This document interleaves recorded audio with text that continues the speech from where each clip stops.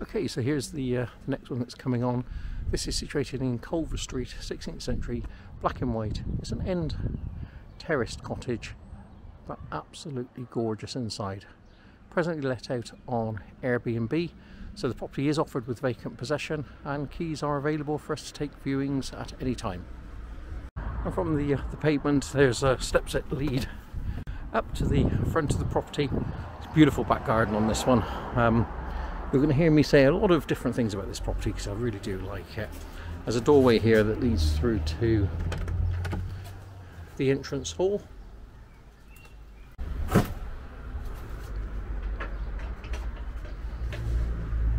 Okay, so on entrance into the property, gorgeous condition this property is in. It's a 3-bedroom end townhouse. You can see down here you've got the tiled flooring all the way through. This is into the entrance hall. This then leads through from here to the lounge. Now again, beautiful lounge. It's got an amazing open fireplace. This property is actually offered with vacant possession. It's fully furnished at the moment. The present owner has been letting the property out on Airbnb, hence its excellent condition. I mean, it really is a stunning property. This was the 5 minutes walk of Newent Town Centre. It's got UPVC double glazing, gas central heating.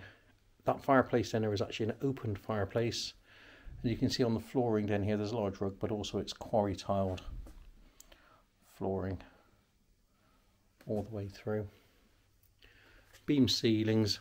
It's black and white, originally dates back to the 16th century. Quality all the way through. From here I can take you in a straight sweep all the way through to the dining room. Again, front aspect dining room, radiators and near power points all the way through. This one's actually got a secondary glazed window at the front. I'll take you from the far side of the room just to give you a better overall view all the way through. That's the doorway that leads back through to the lounge. Now in this room as well, just walking you through, so the window at the front here is secondary glazed, and then there's a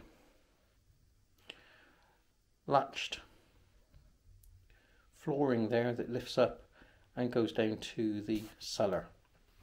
And I'm not going to take you down into the cellar. Anybody will have to come along and have a look at this, but I'll lean down and just give you a quick show through the open hatch.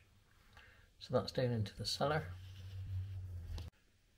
Again, from the dining room, I'm now going to take you straight through in a sweeping motion back through to the lounge, into the entrance hall. That's the doorway we came through, and then from here through into the kitchen. It's got a nice sized kitchen.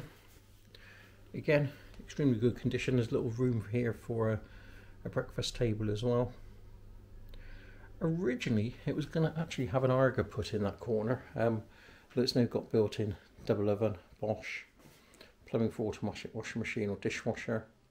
There's also, over in the cupboard here, let's open this so you can see, there's a built-in fridge, 1.5 ball single drainer sink unit with mixer taps, rear aspect windows again.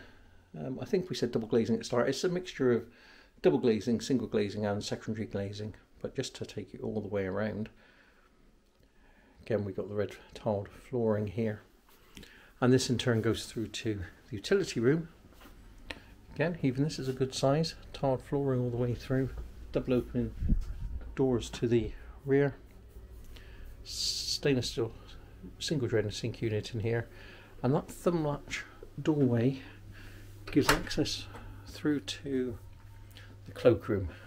So in here you've got a downstairs cloakroom, heated towel rail, there's a shower cubicle all fitted in here. Just swing you right around so you can see shower and everything built in there, right in the shower. but again, very useful accessory. Straight towards the doors that go out to the back garden. I'm going to keep this running so you can see the effect as you go around. So here's the staircase that actually leads off the main entrance hall coming in. I'll take you again in one sweeping motion straight up the staircase. Well, I'll just show you the landing. So on the landing, it's quite a spacious landing. It's 3 beds, 4 bedrooms actually, sorry. And this is what I've put down as the main bedroom. This is the largest bedroom. That's a front aspect, secondary glazed window. Again, it's got timber flooring all the way through. I'll swing you around. Wood fireplace in there. I'm going to take you right from the far window now, looking back. Just to give you an idea, there's good size built-in wardrobes over in that one there. Loft space up here. That's bedroom 1. Now that is a large family double bedroom. We'll continue round to the second double bedroom. Now again, this is a very good sized bedroom. Again, that window there faces out to the front. That's secondary glazed. It's got the original fireplace situated over here. I say original. Many parts of the cottage have got original features. This property years ago did actually undergo a fire, so it's had an awful lot of restoration done over the years, and it is absolutely stunning.